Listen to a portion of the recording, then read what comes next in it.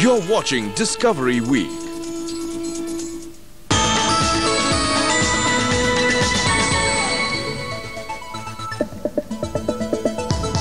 Welcome back to Discovery Week.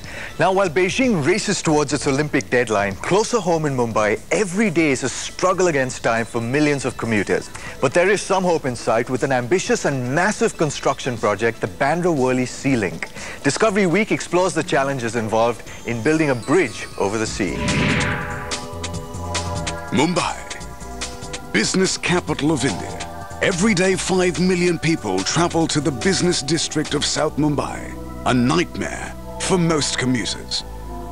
The link road from the north to the south was built about 150 years ago and narrows down to single lanes at many places, with traffic increasing every day and no more scope for expansion on existing roads. There is only one solution: going over the Arabian Sea with an 8-lane expressway.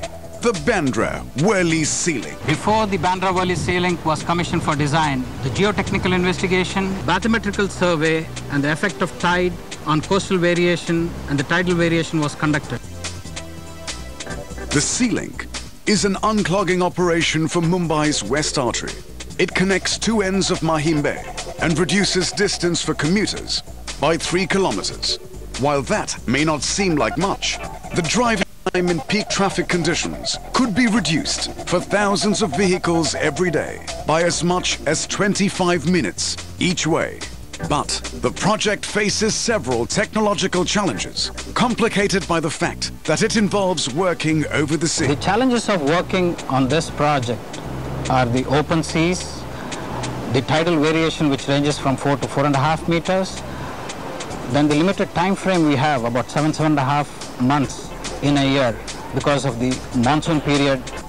The mega columns of the bridge rise from under 15 meters of hard rock, drilled by powerful reverse circulating drills. Specialized rigs have been created to take huge cranes and pumps right into the sea. Because of the state-of-the-art machinery is employed here, activities like the foundations below the sea, the pier or the column construction, segment casting and erection as a part of the total bridge construction can be done simultaneously.